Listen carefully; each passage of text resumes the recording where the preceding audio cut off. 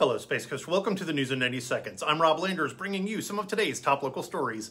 The National Hurricane Center is busy tracking 5 systems in the Atlantic Basin. The biggest concern to Florida and the U.S. is a disturbance in the Caribbean Sea, which could become a tropical depression later this week or over the weekend as it follows a path similar to Hurricane Helene, according to the latest advisory from the National Hurricane Center. Check out the full story on floridatoday.com.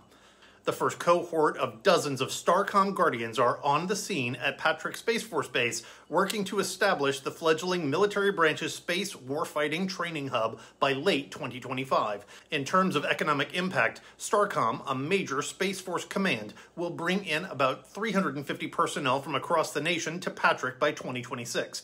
Rick Neal brings you all the details at floridatoday.com.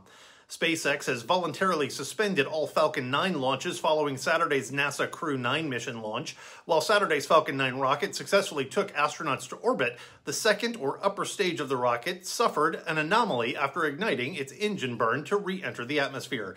The second stage entered the ocean, but not where SpaceX had planned. Check out Brooke Edwards' full story on floridatoday.com.